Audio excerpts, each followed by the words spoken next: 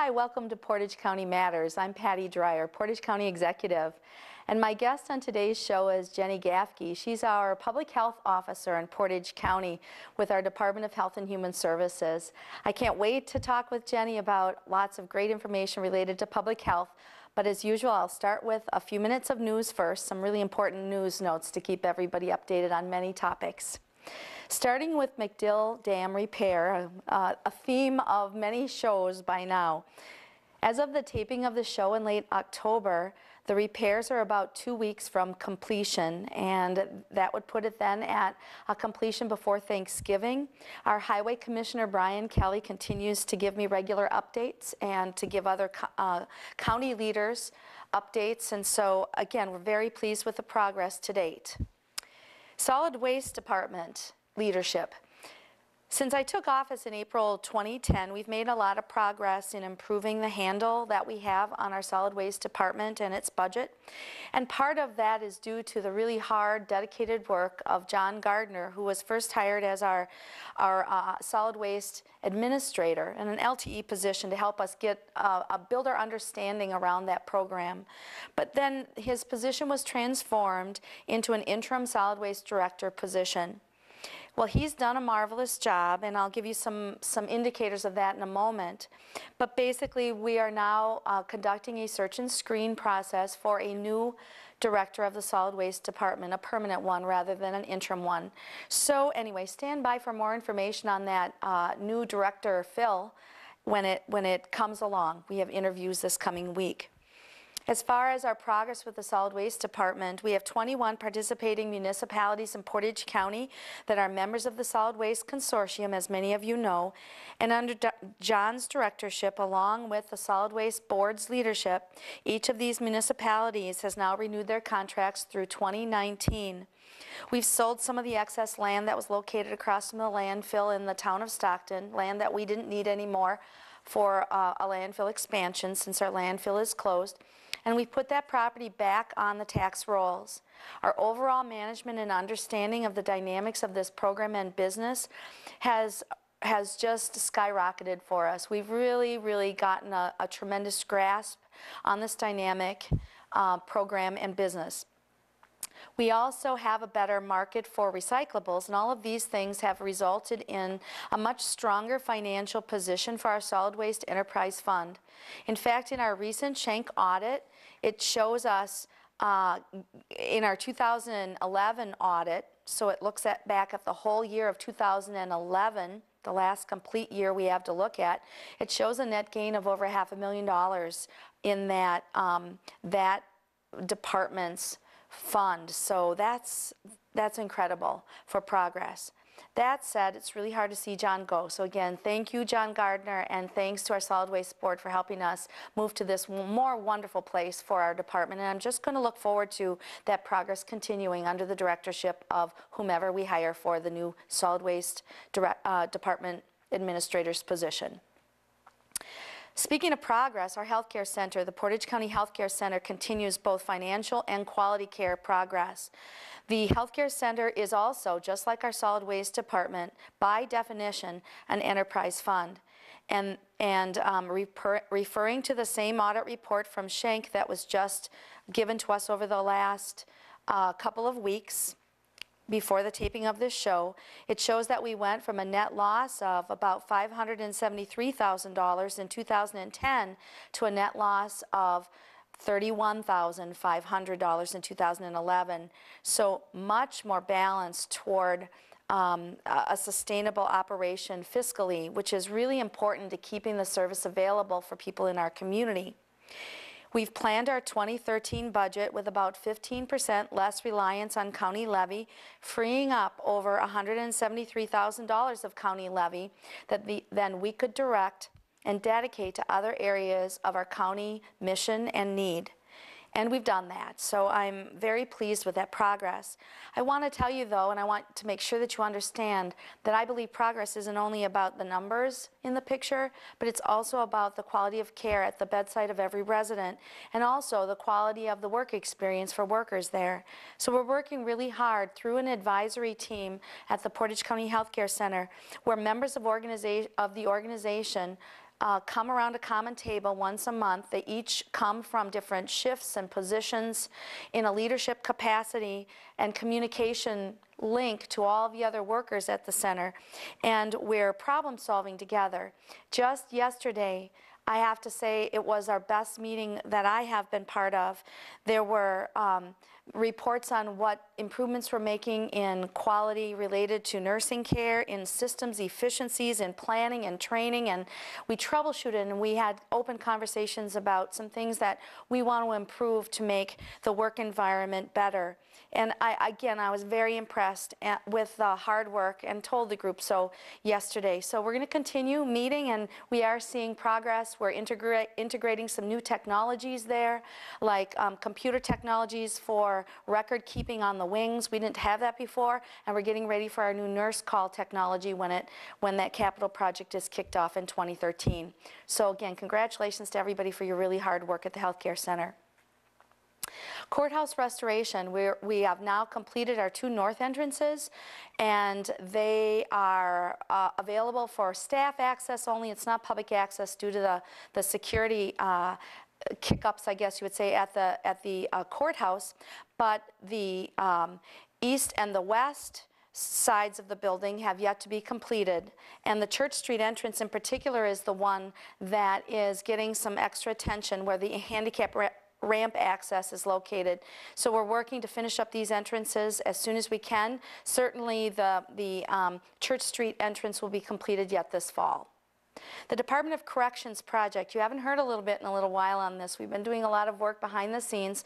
The Wisconsin Department of Corrections, as many of you know, had invited Portage County to be the one county through which they would develop and test a new model for community-based corrections, a model that we hope will reduce the revolving door at the jail, a model that will be more restorative than the jail can be in helping people address the core issues of their lives that result in them landing back in jail over and over and over again.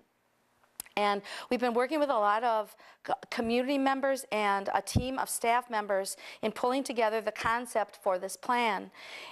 I spoke with state leaders of the Department of Corrections this week, and they are, quote unquote, highly impressed with the progress that we have made to date in developing the concept, that it hits the mark with what they were looking for. And so now what we're doing is we're finalizing the budget, and then we'll be ready to take that to the Oversight Committee and the County Board, hoping to get it passed through the County Board to launch the project in January.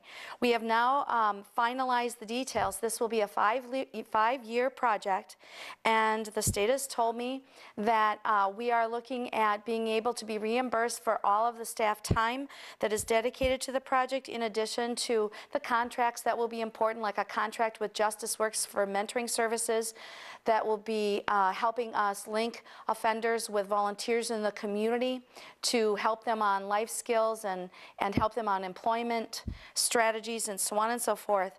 The state's told me that this 5-year project will be bringing in about $300,000 to $350,000 at least at the top end to help us cover for the project. Of course, we're being conservative in how we lay the project out and how we put it together, because if it's too expensive, it won't be something that can be replicated across the state of Wisconsin in every county.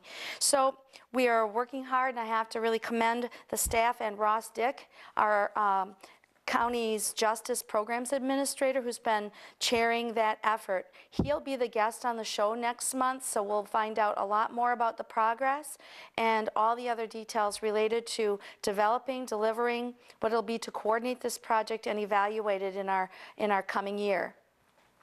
County offices, just transitioning quickly, county offices will be closed on Thanksgiving, of course, but also the Friday after Thanksgiving, in case some of you were not aware.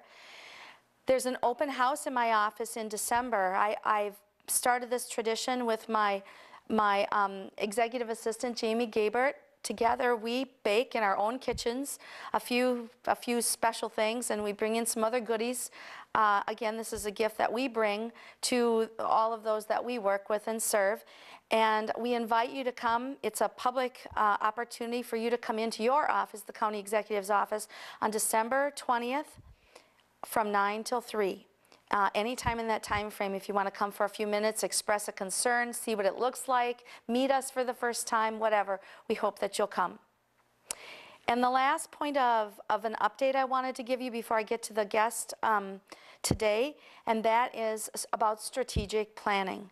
Now, we've talked about this before, and for the last couple of years, we've taken various steps along the way. Remember, we have 30 departments in county government, so when you're looking at strategic planning across 30 departments with diverse missions, and each of these department leaders have varying capacities, skills, knowledge bases related to planning, you know, it's a big task, and that process is continuing. I've built into the 2013 budget some elements of strategic planning that I wanted to highlight. We're also kicking off another aspect of this planning already this month in November. What we have is that we are going to have an operational plan that will, I think, will be the outcome of the work that we have probably by April or May next year. We'll have a number of different processes that we use, input opportunities for staff as well as for the county board and for others. And anyway, we'll end up with those big guiding visions and the big rocks, I guess they call it, the big rocks that will be moving in the shorter term future from an operations standpoint. As that's moving along, we're also going to continue through the Space and Properties Committee, and with the support of a capital project that I put into the 2013 budget, that we will develop a long-term physical space plan, especially for the campus concept in county government, so that we'll have then, when you put the operations plan together with the space plan, you'll be able to have a course that's charted for us to guide us forward as we plan for the 2014 budget and beyond. So I'm really looking forward to this, and I know that with the help of Walter Jankowski and Reinventions, which is the consultant that we're working with out of Madison, Wisconsin, as well as lots of other really skilled workers and skilled staff and county board leadership, as well as my own leadership, I think when we put all of that together, along with some help from our community, we'll be able to come up with the right kind of plan for our future that will guide us all forward. So, big lifting that we're all going to do over the coming year. That's the end of the news notes in this show, and I'd like to introduce you to my guest, Jenny Gaffke, our health officer here for Portage County.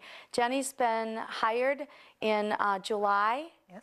And I am so pleased to welcome you to Portage County. Thank you. I'm pleased to be here.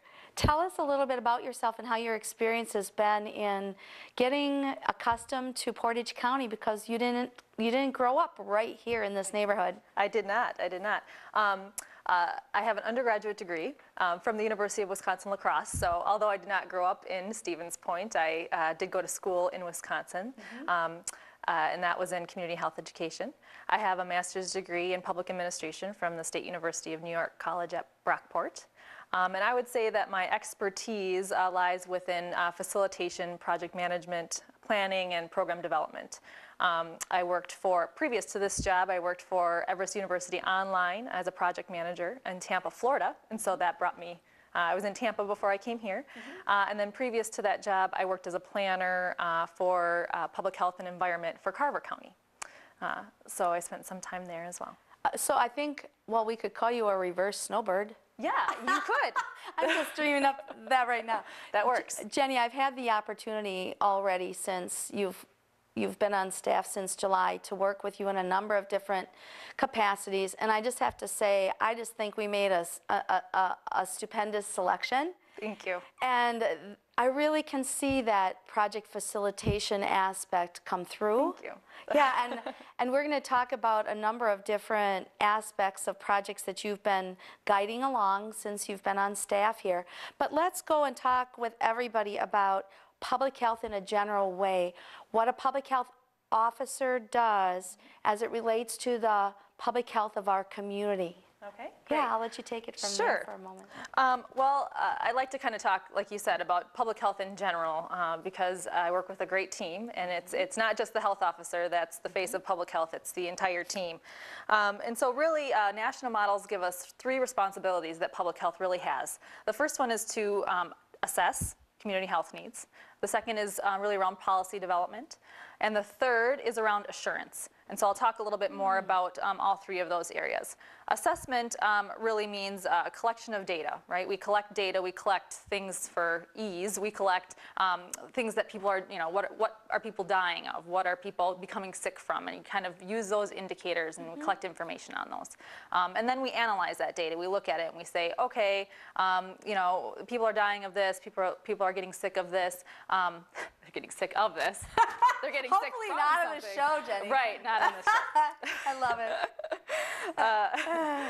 And we also look at things in terms of what types of community programs do we have, community initiatives going on, what's happening within our community that addresses these types of things, and what's not happening, and what do we have, what's feasible for us to do, and we tie all of that into our analysis.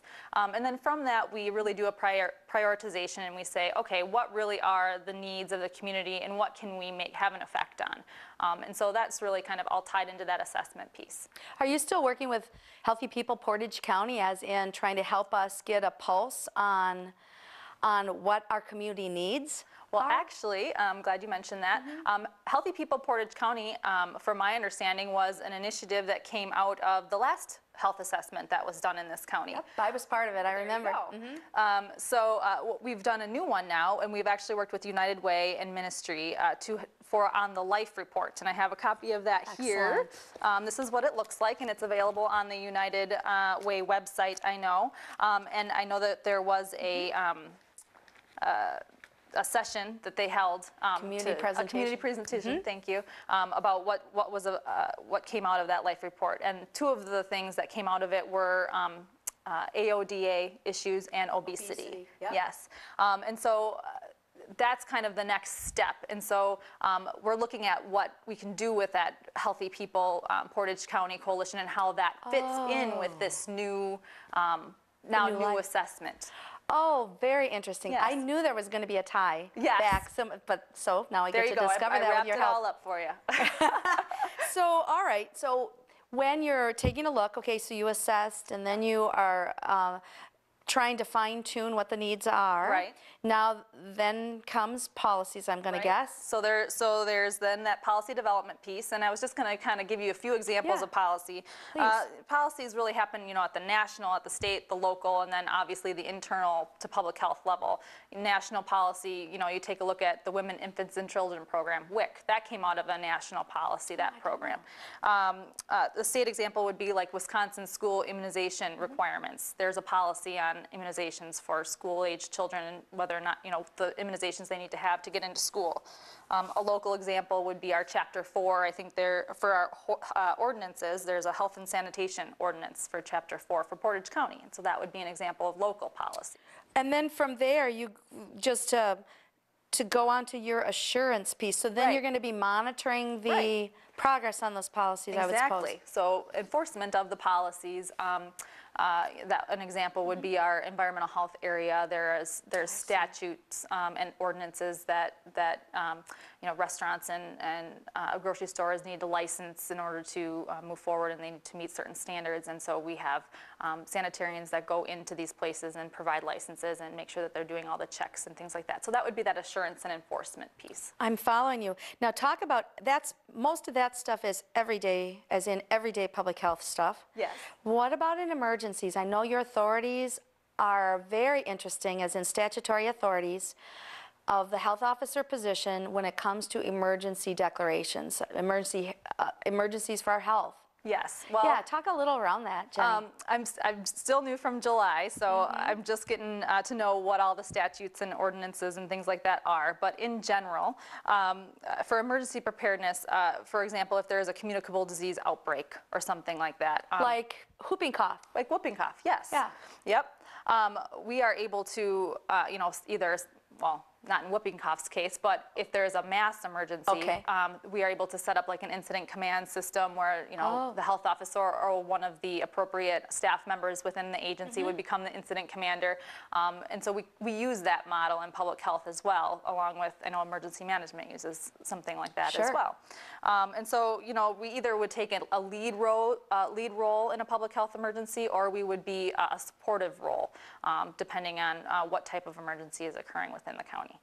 And I I'd like to transition to a current health issue in our county that Okay. some people have heard about in the news. And you've been dealing with it. This is the Alm Road cleanup effort. We have some public health threats on the Alm Road property that relate to garbage that has been stored up there for a number of years, it appears. Anyway, so talk a little around, this is in the town of Amherst in the eastern part of the county. So talk a little about how has the public health officer role played into this picture? Right. So the criminal scene is closed, you know, all the investigation pieces are done, and again, that's all for the courts to decide. Now it's about public health and safety, and you picked up the ball. Yes. Oh, yes, we did. In general, we consider that a human health hazard. That's kind of the process that we go through. And in general, our responsibility is to investigate, evaluate, and determine whether or not there is a human health hazard located on a property. And so in Alm Road's case, we did receive a call from concern that there may be health hazards located on the property. So we went out and did the inspection. We usually create a report from that inspection, divvying out, here are the facts, this is what we saw, and then we kind of go through a question and answer process, kind of a process, and we ask ourselves a few different questions to determine whether or not we feel health hazards actually exist on the property. After doing that process, we did determine that there were a few health hazards that needed to be addressed on that particular property. And so our next step then is to, we work with Corporation Counsel, we work with all of the county departments that are involved in that particular situation. Our particular next step was to, we need to send a letter to the owner of the property and giving them time to, identifying what human health hazards are we've identified and telling them that they need to clean it up, and here's how they need to do that. And so we notify them of that, and we give them a certain amount of time to comply. Statutorily. Yeah, there's important time frames that we have to follow in the law. Right. And so, and we did that in this case. Same process as we would do for any other human health hazard. If we do not receive response back, which we did not in this case, then we would need to go in and eliminate the human health hazards ourselves. And so that is where we are in this process. And I'm aware that we're doing our vendor search, if you would. We're using our procurement department to help us search for the right business, the right group that will come in and perform the cleanup to the appropriate levels. Yeah, so that's where we are. Thank you. I mean, anytime you can take a contemporary issue and you let it help people discover how county government fits into that mix, I mean, it's really, it's really helpful. Right. And I would just like to say that this has really been a team effort on the county's part. There's a lot of different departments involved, and they've all been very willing and helpful and working together in order to make sure that this is handled appropriately, because we want to make sure that we're, being compassionate to the people that actually live there, but also making sure that the human health hazards are abated all the way if we need them to be. Yes. Well, okay, so let's transition back over to your department. You've been going through some strategic planning. I just mentioned that we're going through some extra levels of planning in the county government. Talk a little around that and accreditation. We've got maybe 5 minutes or so in the show, and I want to make sure that we help people understand that, and then a little more about the staff you have working in the office, if you could. Sure. Strategic planning, I'll start there. There was a process started with strategic planning. I think it was about a year ago now. All the staff were involved, which was very exciting to me. And as I said, I just started in July, and so I've kind of picked up, and the timeline has been a little bit delayed because of that. But we do have a draft right now, and hopefully that strategic plan for public health will be available early part of 2013. It was great to be part of that process when Faye Tetzloff was leading it with another consultant that had come in. Yes, there was a consultant. I participated. It was great to see it coming along, so I can't wait to see what the results are going to look like. Yeah, I think we're going to be. I think you're going to be pleased with them. So. That ties in then to accreditation, and I brought a book here. Here's the guidelines for accreditation in public health, so it's quite thick. Like most government books. So we're working on that. One of the objectives I think that the draft objectives right now that I think is in the strategic plan has to do with accreditation and accreditation readiness. And so hopefully in the next few years we'll be ready to take a look at, or at least be following the guidelines of accreditation, and hopefully be in a place where we could potentially apply to be accredited. So who accredits? Right. Who accredits health departments? Yep. It was something called the Public Health Accreditation Board. It's a national organization. And I think, actually, hang on one second. I have who started it, and actually not on me, but I think it was the Institute of Medicine who recommended that the Public Health Accreditation Board, or that some type of national board, look into public health agencies being accredited. And basically what it does is it sets a standard, it sets best practices and measures so that we can all, as public health, be on the same page and be serving our community in a quality manner, making sure that there's quality programs, initiatives, and that the organization is running smoothly and efficiently. Interestingly, our ambulance system, for example, I mean, we're looking at accreditation there as well. I mean, this is not an uncommon theme as we all lift ourselves to the better practices. So how many staff members are in your office? And yeah. I think we have about 29 staff members, and there's about 24 FTEs. And then, you know, we are under the Health and Human Services umbrella, and then we are the Division of Public Health. And so in public health, we have a few different areas. We have the community health area. That's where you see things like pertussis and communicable disease and things like that. We have WIC, Women, Infants, and Children, which I mentioned before, I think, previously. Yes. We have environmental health, an area called prevention, and then emergency preparedness. Not enough to do. No. If you would like to add it, no, I'm just kidding. No, fantastic. I know that the staff works so hard. They do. They're out in all amazing areas. Staff. Yes, they are. I just have to say a shout out to the staff that works with public health. I have the most amazing team ever, so I'm very lucky. So for folks who are in businesses, we might be out helping them get their restaurant up and running and making sure that it's safe for public consumption, if you would, for the food that's served. You might be out in the schools and helping with the kids' health. Right, exactly. And That's relating to and families, relating to their families and helping those children have better health outcomes, so that'll lead to better learning outcomes at school. We use a population health sort of perspective. Yes, we do. So yeah, I know we don't have a long time in the show yet, but population health versus individual health. I mean, this is the real story of public health, isn't it? It is. And, you know, public health has been doing this for hundreds of years. And I can give you an example. For example, we make sure that we have clean water systems. You know, that happened way back when.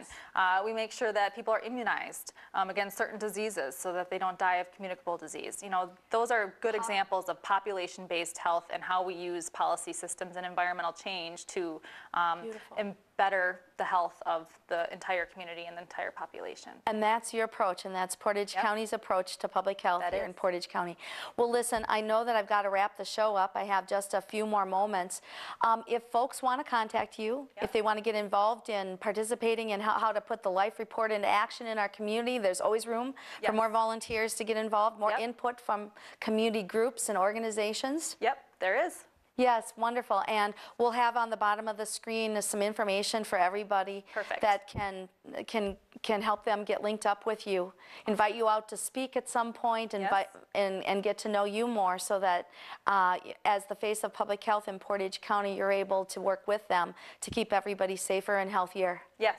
Jenny, welcome. I'm so glad to have you here. Thank you for having me. For sure. Well, next month, as I mentioned earlier in the show, Ross Dick is the guest that I'll be having to talk with you about the Wisconsin Department of Corrections program, that cognitive services program that deals with turning people around away from criminal thinking. So we'll see how all of that goes. It should be a very interesting show, just like this one. And again, Jenny, thank you very, very much. Thank you.